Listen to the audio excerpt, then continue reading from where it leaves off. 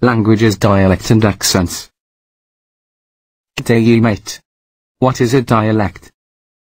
One usage refers to a variety of a language that is a characteristic of a particular group of the language's speakers. The term is applied most often to regional speech patterns, but a dialect may also be defined by other factors, such as social class. A dialect that is associated with a particular social class can be termed a socialist. A regional dialect may be termed a regiolect. The other usage refers to a language socially subordinate to a regional or national standard language, often historically cognate to the standard, but not a variety of it or in any other sense derived from it. Are dialects a language? Yes and no. Technically a dialect is not a language in itself. However, as a rule of thumb, if the disparity between the predominant language and the subordinate language is quite vast, then yes, a dialect can be said to be a language. A lot of factors, however, contribute to this.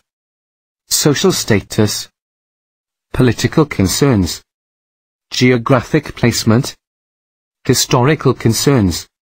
For examples, both Mandarin and Cantonese speakers are considered to be one language, Chinese. They are both spoken in the same country and are both written the same, however are not mutually intelligible. South Africa, the main language spoken by the natives is Zulu, however depending on where they are geographically located in the village's isolation, other languages or dialects form that are not comprehensible to others who speak Zulu. At this point the subordinate dialect can be said to be a language. What is an accent?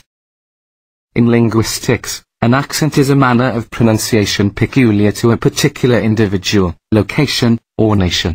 An accent may identify the locality in which its speakers reside, a geographical or regional accent, the socio-economic status of its speakers, their ethnicity, their caste or social class, their first language, when the language in which the accent is heard is not their native language, and so on.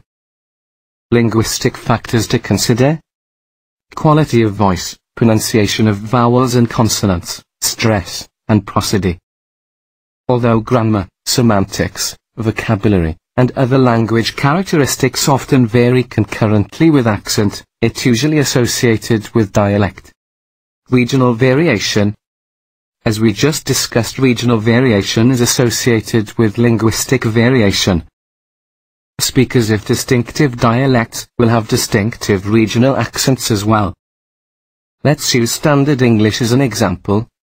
Widely known around the world, England, US, Canada, Australia, New Zealand, Ireland, Wales, Scotland.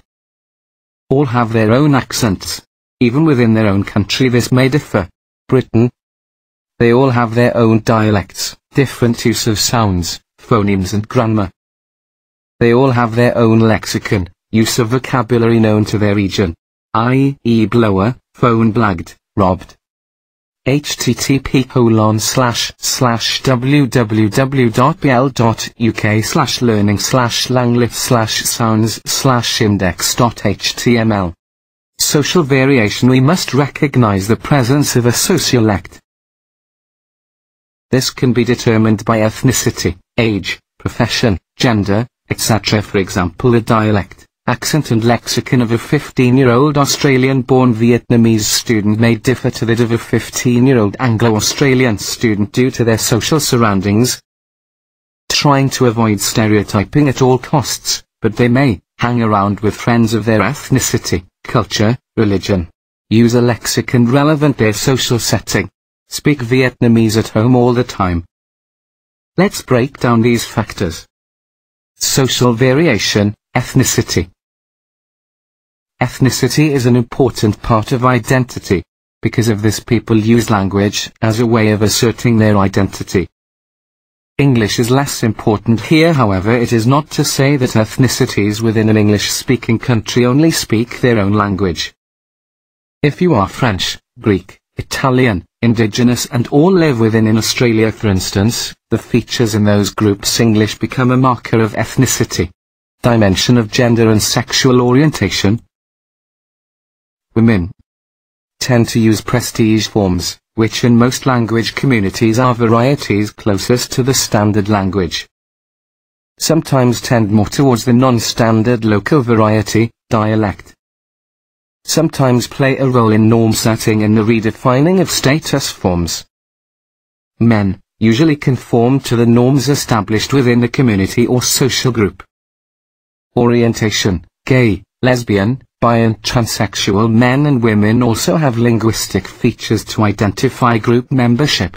However, as this is still plagued with stereotype, a true analysis is difficult. Attitudes to variation. Some dialects are described as linguistically superior to others.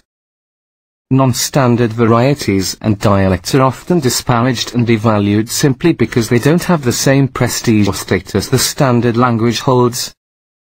Overt prestige, features recognized by whichever in the culturally dominant group.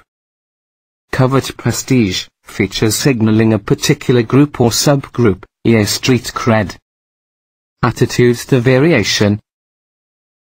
Judgments are made about variation based on a number of factors: accent, social status and background, culture, geographic location, physical appearance. Here it is judged whether a prescriptive or descriptive approach to language should be used.